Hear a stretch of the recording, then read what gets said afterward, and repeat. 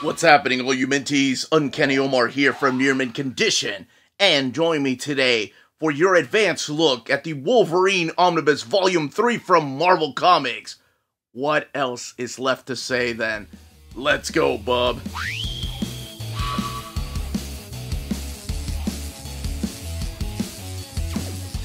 Alright, before getting started, I want to give a huge thank you to David Gabriel and the fine folks at Marvel for sending us an advanced copy of this omnibus. This omnibus is due out in the direct market and book market on January 17th or 18th, depending on where you get your books.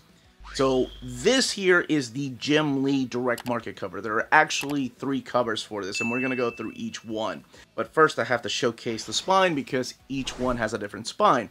So yes, this is the first direct market cover. On the left-hand side is your standard edition cover, that one drawn by Marc Silvertri, and again, a difference in the spines. And on the right-hand side is your other direct market cover, that one drawn by Michael Avon Oeming. And the direct market covers are only available at your local comic book store, places like cheapgraphicnovels.com, waltzcomicshop.com, Dying Breed Collectors, Comics Bugle, In-Stock Trades, Organic Price Books, Tales of Wonder. Those kind of places will have the direct market covers. So the standard edition cover is available everywhere. So places like Amazon and Barnes & Noble, Toys R Us. Is that still a thing? I know it's up in Canada, and I had to mention that because, hey, Wolverine, Canadian. All right, let's go back to this. So yes, Wolverine. This is from a pinup from, I believe, Wolverine number 50. I'm going to go ahead and just warn people. I have no idea how long this video is going to go. This is my favorite era of Wolverine. My favorite Wolverine stories are collected in here. Like 5 out of the top 10 Wolverine stories are collected in here. So forgive me. I have no idea how long I'm going to go, but I will try to trim it down some. Yes, so it shows Wolverine with his adamantium in his new outfit, because he does get the yellow and blue again. On the spine, Marvel Omnibus, the Wolverine logo, and the picture right here from Marc Silvertri, and a Volume 3.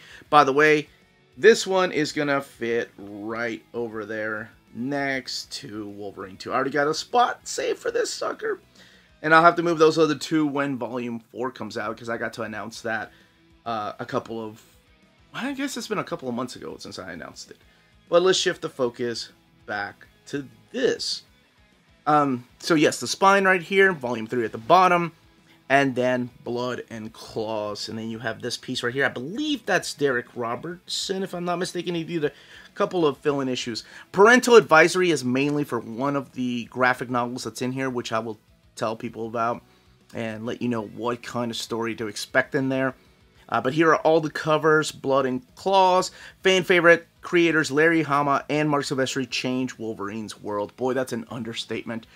Teaming with Jubilee, pitting him against his deadly doppelganger, Albert. Was he really that deadly? And sending him on a desperate search for answers. That is the best part about this. Desperate search for answers about his past. But before we go any further, we do have to look underneath the dust jacket, because these are all the same no matter what dust jacket you get. You have 2 pieces there by Marc Silvertri. You actually have a quote from Logan. I love it. That's great. And just a little bit about his past. And then the creators, Larry Hama and Marc Silvertri. But there are other creators in here too, like Peter David and Tom DeFalco, Fabian Nicieza, Derek Robertson, Larry Stroman. But let's look at this right here. Oh, yes, baby. Different pieces of Wolverine panels. You have some Andy Kubert in there, Marc Silvertri. You have some Derek Robertson in there. Some not Larry Hama, I'm sorry. Some Larry Stroman. I don't see Jim Lee. No, that's Silvertri. That looks, yeah, these are mostly Silvertri in there. Alright, we're going to crack this book open. Oh, I thought that was Silvertri. That is a Silvertri piece. We're going to crack this book open. I'm going to try to not talk about every issue. I will stay away from spoilers, so I'll kind of give you a quick premise as to what you're going to find in here. But there's so much goodness in here. How can I not make this video go for 3 hours? Alright. Maybe some minor spoilers for what's happened before, especially the relationship between Sabretooth and Wolverine and Silver Fox. Just a little heads up about that, because I do have to talk about those characters when we're talking about what happens to the return of to Weapon X. Alright, let's go ahead and start. All right, let's dive in here. We have some black end paper, Wolverine Omnibus, and a piece by Derek Robertson. Volume 3. Man, that is so awesome. What started as a fun little bet as to Wolverine Volume 1 selling, now we have Volume 3 and a Volume 4 that was announced. It brings me so much joy to talk about these. All right, so here's your table of contents, where you're going to find them, the pages you're going to find them in, and kicking it off with Wolverine 31.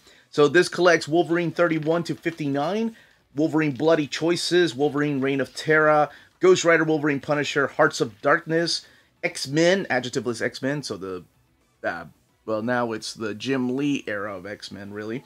4 through 7, and then material from Marvel Fanfare 54 and 55, and Marvel Comics Presents 85 to 108. I'm going to go ahead and say I absolutely love the mapping in this. 100%. There's one little thing, because in my head I have mapped this for decades. Or a decade. A little over a decade. Whenever the first Wolverine Omnibus came out, I was mapping these things in my head. But there's one little thing, and I'll talk about. I was like, oh, I wish they had put it here instead of there. But other than that, my gosh, there was a lot of research done here for these books. And I understand why some were mapped, and you'll see what I'm talking about here. So this kicks off the Larry Hama and Marc Silvestri era. Wolverine is taken out of Madripoor. His supporting cast starts going away. Tiger does come back from time to time. And she's about one of the few characters that does from Madripoor. But everybody else kind of goes away, including Jessica Drew, who's a fan favorite of mine. This is, of course, during the era when Jessica Drew was depowered and no longer Spider-Woman. But eventually he gets transported. All his problems start heading over to Japan. Where he's confronted with the Yakuza. There's this whole myth about a sword. Oh, it's such a cool 3-part story. It introduces us to the character of Reiko, who plays a big important part in Wolverine's life, especially during this particular era. So again, you have some beautiful artwork here by Marc Silvestri. There's Reiko right there. And this is the cover, by the way, that I wish they had used for this volume. And that is the cover to issue number 33, because I think it's such an iconic image of just his claws. I would have loved to have seen this as a cover. Just look, there's 3 claws. Wolverine Volume 3, or you should use that as the spine. I love that. So yes, he did get a little kill build in there and gets dug into an empty grave, and he comes out of it. Dan Green supplying the inks here. And then we get the Marvel Fanfare story where Wolverine's put in a cage and he meets a bunch of campers. This one's all drawn and lettered by Richard Howell. And Marvel Fanfare was an anthology series. And then you move into, I swear I'm not going to talk about each issue, I promise.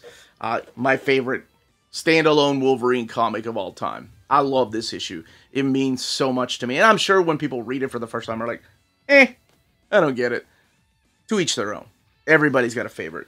But this one to me, it's from a time when we really didn't know a lot about Wolverine's past, and nobody was really talking about it. We had some hints here and there from Chris Claremont.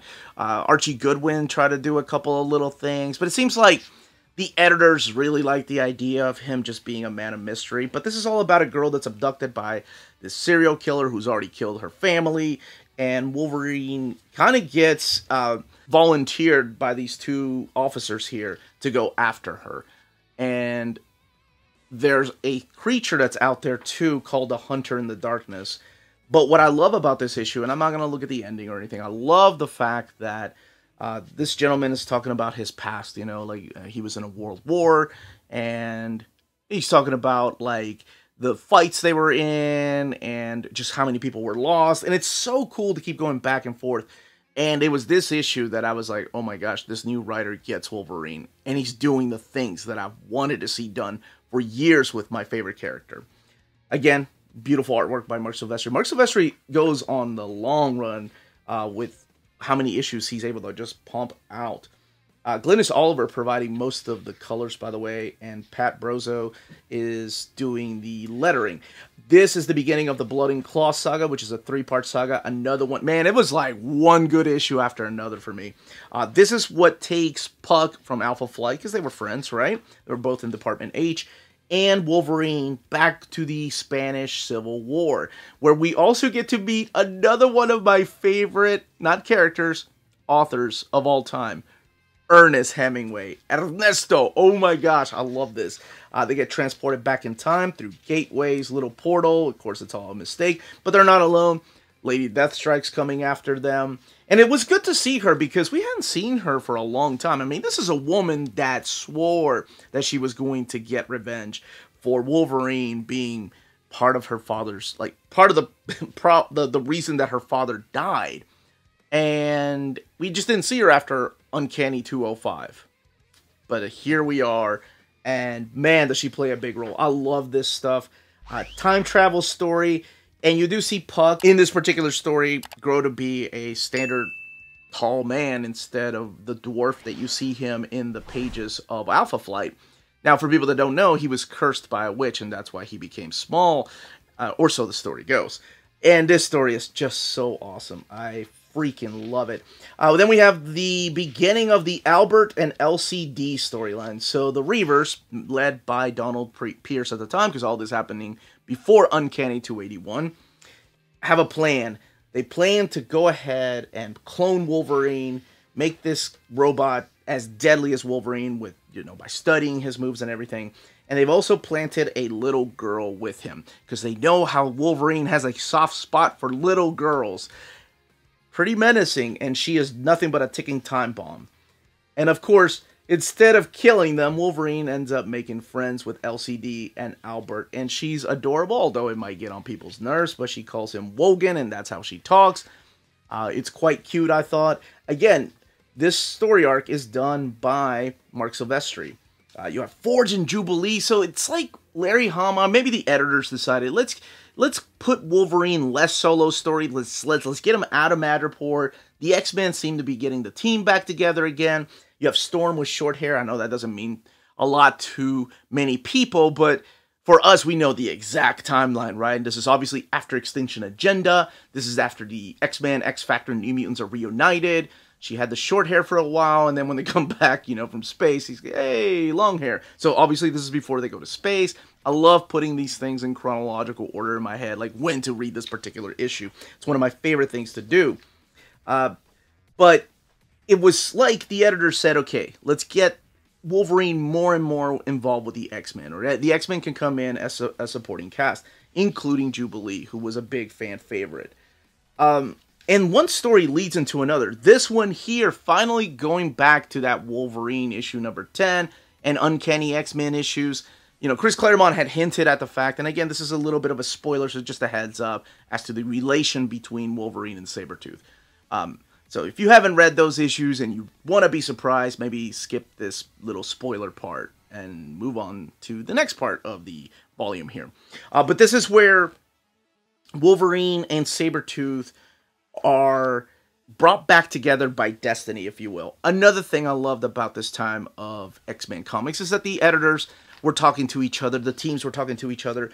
So you find that Sabretooth is just lying and dying in the gutters, in the Morlock tunnels. LCD's looking for Albert, and she just steps on his head, and she's like, oh gosh, it looks like somebody tore up, this is how she talks, I'm just quoting her, tore up the widow alligators here, and it's like they have claws, like Mr. Wogan. So Sabretooth is like, claws, Wogan, no, Logan, and that's what wakes him up. Now, if you had read New Mutants 93, this is where he gets really dorky, you know that Caliban, for revenge against killing all the Morlocks during the Mutant Massacre, snaps Sabretooth in half, leaving him for dead. But that wasn't necessarily the case, because he has a healing factor. Here you learn more about Sabretooth and his powers and what he's able to do. He's not just a clone of Mr. Sinister, like, the Sabretooths in the past from issue 221 of Uncanny X-Men, where you learn a little more about the clones that he's dealing with. But you had this whole mystery about Sabretooth and Wolverine. Like, at one time, Sabretooth was hinting at the fact that he was Wolverine's father. And it goes back to Wolverine number 10, where Sabretooth horribly gutted and did horrible things to Silver Sable. Or at least it was implied. Silver Fox, not Silver Sable. Apologies for that.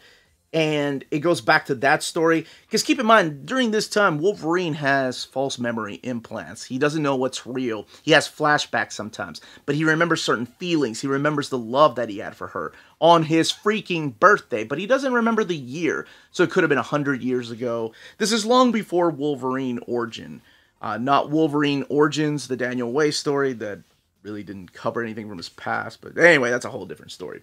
But yes, this is the fight with Sabretooth, and along came Cable because he was a hot commodity at the time. You have pinups in the back of the books, this one by Art Thibert, and look at this, Cable, Sabretooth, Nick Fury, Forge Jubilee. Need I say more for people to purchase this? Colors were a little bit off, because I always thought on the cover that was Sasquatch. And yes, Wolverine fighting in the Morlock tunnels against Sabretooth, and finally getting that answer. Are they even related? And one thing leading into another, here's a guy that's torturing animals at the zoo, and it's the return of the Hunter in the Darkness. By now, Albert and LCD are together, reunited. She's just ahead. This is a wonderful fill-in issue by Peter David, Larry Stroman drawing it, about how Wolverine just wants to go on vacation. And, you know, he just wants to go on a cruise like a normal dude, but of course, he doesn't get that. And there's all types of booties in this issue, just as a heads up, because that's the way Larry Stroman drew them, and I ain't one to complain. My man. All right, let's keep going, because we can't talk about every issue. Okay, this is the one that I do have to... This has the parental advisory because of this. This is Tom DeFalco and John Buscema, who is a wonderful name to see back on Wolverine. Writing a story about child abuse and child molestation. So as a heads up, that's what this is. If you've not read it and those things, you know, bother you, I completely respect that and understand why you would want to skip this. But it's about how they deal with it. So Wolverine is making a promise to this child to protect him, to get revenge on this character that did this to him. What is his name? Oh my gosh, I cannot remember this guy's name. Bullfinch, I think, something like that. However, Nick Fury has sworn to protect this guy because this guy that did these horrible things to these kids, and this kid in particular, needs to be in protective custody, rather, to go on trial against another crime lord. So both of these people, Wolverine and Nick Fury, come at odds with each other. And you can find out how that ends. This is technically the second part of the Nick Fury Wolverine trilogy, which is the Scorpion Connection, the Bloody Choices, and then I think the last one's called Scorpion Rises. And then we get one of my favorite graphic novels by Peter David. This is Wolverine, Reign of Terror. Drawn by Andy Kubert, so he does his own inks. Sherlyn Van Valkenburg is the colorist on the. I'm not very familiar with her work. This is all about the New Mutants, because this is before X-Force. And is Reign really traveling back to a medieval land? Is she going to this magical place where Wolverine is kind of her knight in shining armor? And every New Mutant is turned into some kind of medieval character? Or is it all just some kind of dream? Well, the last page, you get the answer. I really enjoyed this particular story. Just reimagining the characters as these, like, medieval type of characters. You know, wizards and knights in there. It's one of my favorites. And there was a follow-up to it, which I think is included in Wolverine Omnibus 4. We get the return of Lady Deathstrike, the Hunter in the Darkness. As you can see, the stories don't stop. So far, loving the placement of the original graphic novels, and that's where they belong.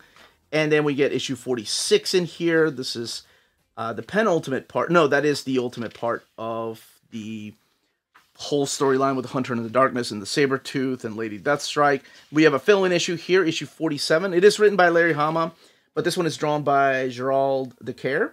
Don Hudson providing the inks and the lettering, Pat Brozo and Glennis Oliver still doing the colors. This is all about this jerk right here who is just using people, manipulating people, hurting them physically now, and killing people. He's just kind of losing everything. And there is a in-your-face analogy here that I don't want to ruin, but if you're an animal lover, you may not like this particular one, or the one about the zookeeper, just as a heads up. I try to warn people ahead of time, you know, because I get it. I respect that. It bothers people sometimes that animals get hurt or kids get hurt. Then we get finally, an oversized format, the Peter David and Sam Keith. What was this one? I cannot remember what this one was called. There was a trade paperback of this that came out years ago.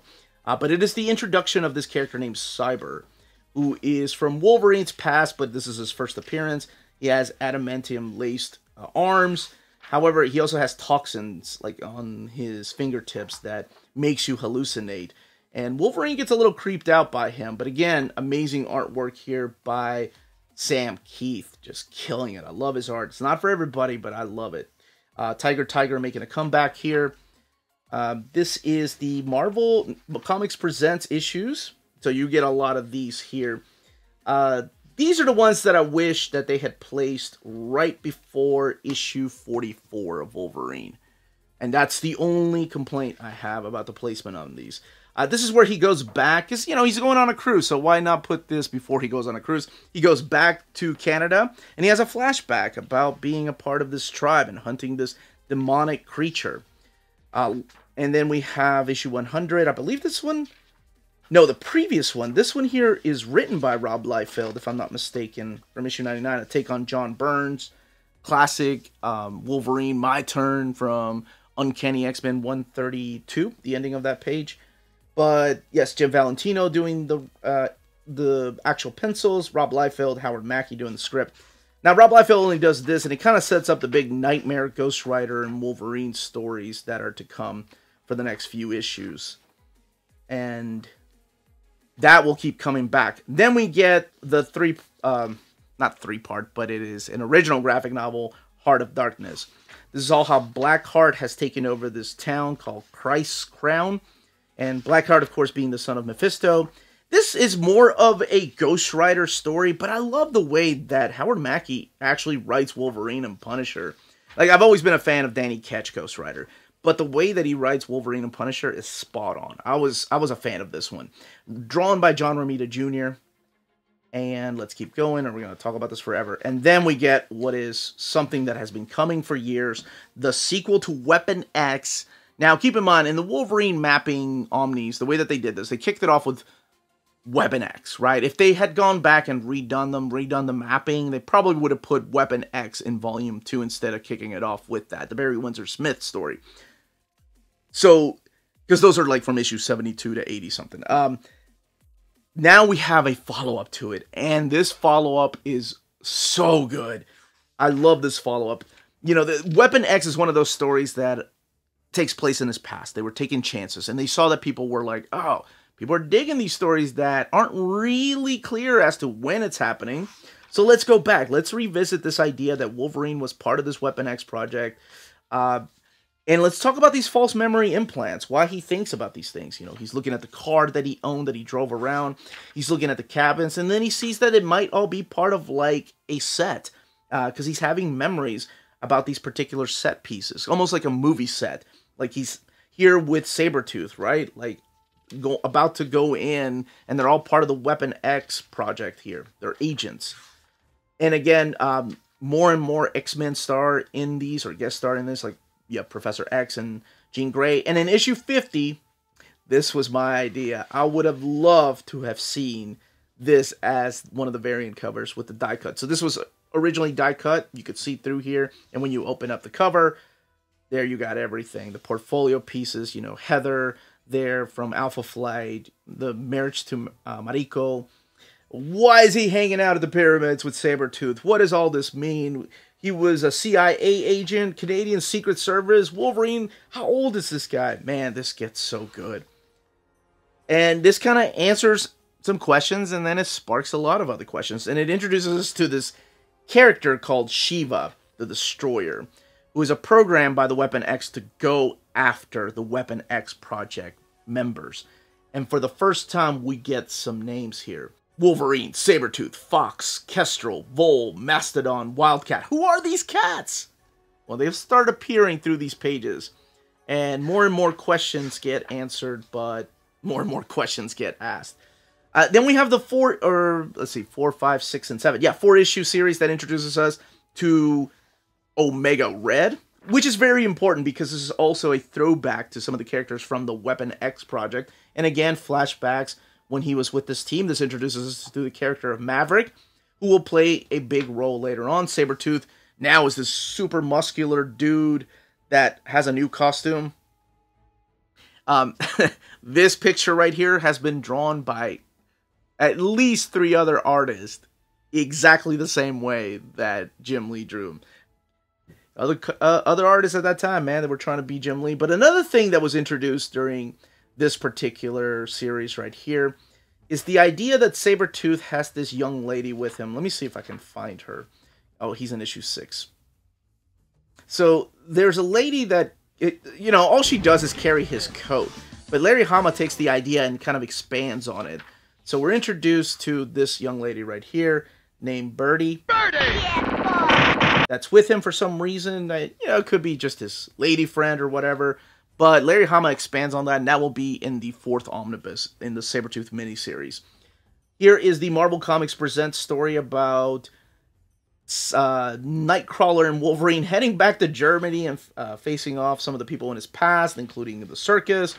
But the main thing to note about this is that this is drawn by Gene Colan, who, phenomenal artist, the Tomb of Dracula. He has a very almost like painted style. But now during this time, though, Al Williamson is providing the inks, so it doesn't really feel like Gene Colan. I mean, you can tell it's Gene Colan, but not the way that he would have finished it. Scott Lobdell writes that particular story. Then we have a fill-in issue here, but it's an important fill-in issue because this is part 1 of the Crunch. I remember seeing this page. Again, if you take this out of context and just show that to the internet, they'd be like, man, that Andy Kubert sucks as an artist. Look at that blocky Wolverine. That doesn't even look like him. It's virtual reality. But, Wolverine's dealing with a lot of things as of issue 50. A lot of the changes and a lot of the memories have come back. And in issue 50 is where he gets his new costume, going back to that classic costume with some changes, alterations. This one drawn by Andy Kubert. But the Crunch is a big story arc that takes him to, Mojo World, if you will, because of Spiral and Mystique, and it's all about the end of the world. And you have the Plasma Wraiths here with a twist on them. And that leads into, let's talk about issue 54 first. Dang it, I said I wasn't going to talk about each issue. I'm sorry, okay, I'll make this quick. This is a fill-in issue by Fabian Nicieza. Shatterstar is investigating a group of mutants that are being killed. Mutants that are being killed by a group of people. And he runs into Wolverine. And the best thing about this is when he recognizes who this warrior is, he bows to him and he says, Lord Wolverine, warrior of legend. Because you have to remember where Shatterstar comes from, right? He comes from the Mojoverse. So he knows, not even the Mojoverse in present day, but in the future. So he knows of the legend of Wolverine. Derek Robertson supplying that art. Oh, man. When I interviewed Marc Silvestri, this wraps up some of the stories, by the way, from issues 31, 32, and 33. And also the big story with Mariko and Wolverine. Reiko makes a return here. Matsuo makes a return here. But when I interviewed Marc Silvestri, the reason Cyberforce was one of the last books to be published at Image was because he felt like he owed it to Marvel to finish out the stories, Like he had already committed. He could have left with issue 50, but instead he had committed to doing these particular issues. Oh, I'm sorry, he could have left with issue 53. That would have been his last issue. But instead, he came back to do 4 more issues and end his run, rightly so. Just because he didn't want to burn any bridges. And I thought that is such a classy move. And I told him that. I was like, "That's you didn't have to, and I'm glad he did. As he got to finish out one of the greatest chapters in Wolverine's life. And then we move on to these issues. Now, these issues, and there's a couple others in here, like the Marvel Comics Presents, will tell you Wolverine 58 and 59 were fill-in issues and occur near the future, and you can read them between issue 65 and 66. I don't recommend it. Just read it here, but it is a different tone. These are written by D.G. Chichester. Oh my gosh, you all told me how to pronounce the gentleman's name. He was a writer on Daredevil. So Larry Hama took a break for a couple of issues, and that's where you get the iconic Wolverine cover with his haircut that doesn't last very long because you all know how fast his hair grows. But these are also drawn by Derek Robertson. Now, Derek Robertson before New Warriors, and of course, long before Transmetropolitan and The Boys. But this is where he gets a little bit of his early start. And that is that, because then we go to the Marvel Age, and here we have the extras all the way in the back, including pinups, like the cover to the trade paperbacks are in here. That's where you see that Michael Avon Oming cover. What in the heck was the name of the Sam Keith trade paperback? I'm gonna see it and I'm gonna be like, oh, duh, that's what it was. Full circle. There's covers here for Wizard magazine. Jeff Matsuda. I completely forgot about this piece right here. It's also reprinted in the Omnibus. Jeff Matsuda. Some Wizard magazine unused Wizard magazine covers. The trading cards right there, both by Jim Lee. Terry Austin inking some Jim Lee. Arthur Adams and Mark Bagley. The Jim Lee cards. The Essential Wolverine covers. Bloody Hungry. Dang it! That's what it was. This is the Michael Avon Oming piece that they use for the direct market cover. The internal piece, the second edition, because that's how popular those books were. The second printings of the books with Wolverine gold logo. And then the recolored, modernization colors on the covers for the Wolverine Classics, I think is what they were called. And then trade paperback, the back covers, and the recolors for more of the Classics trades. Now, let's take a look at this binding. 1,264 pages. It is sewn binding. This one printed at the iMac printer. I've had this for 2 months, and I'm going to be 100% honest with you. I can't help myself, but I had to reread every single issue. This is my favorite freaking run on Wolverine. And I don't care how many times I've read most of the issues in here. Some of them I've only read like 2 or 3 times. I don't know how many. This must be like over 15 times since I've read some of these. It never gets old.